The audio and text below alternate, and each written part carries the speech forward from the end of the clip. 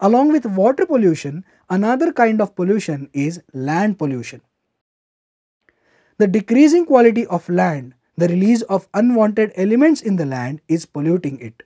The chemical, biological, and natural factors, man made activities have polluted the soil. The fertility of soil is decreasing.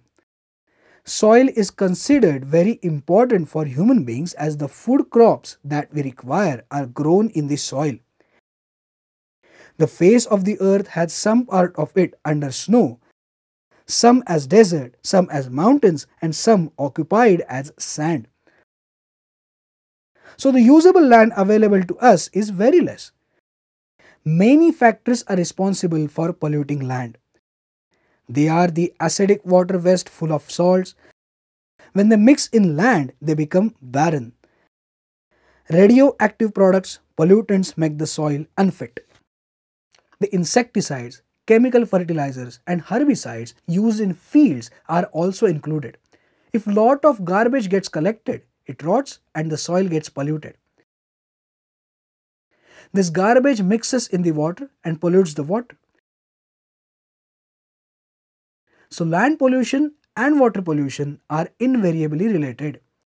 Human waste, droppings of birds and animals mix in the mud. If it remains as it is, then gases get released from it, foul smell is there, and the air gets polluted. Due to land pollution, the lives of human beings and animals are badly altered. Radiations from substances and other pollutants travel from land to crops, water, and to human beings. Poisonous substances move from land to collected water or groundwater. There they spread diseases due to the organisms created there. For example, DDE and DDD get separated from DDT. DDT is partially poisonous, and so America banned the use of DDT in 1972.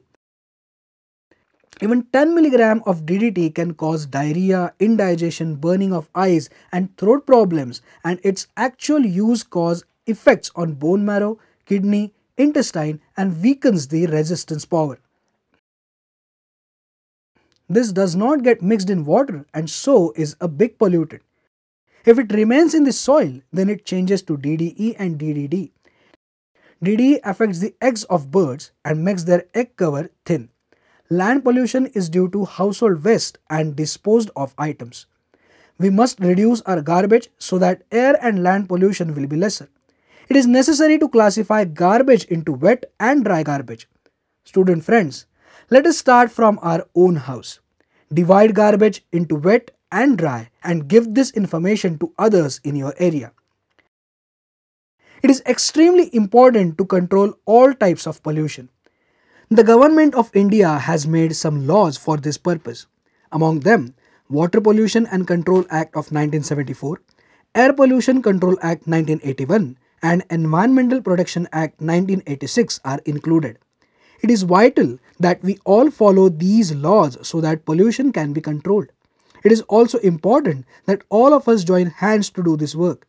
So let us start controlling pollution from ourselves and make efforts for the same.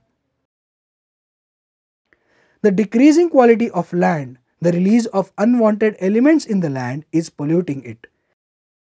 The chemical, biological, and natural factors, man-made activities have polluted the soil. The fertility of soil is decreasing.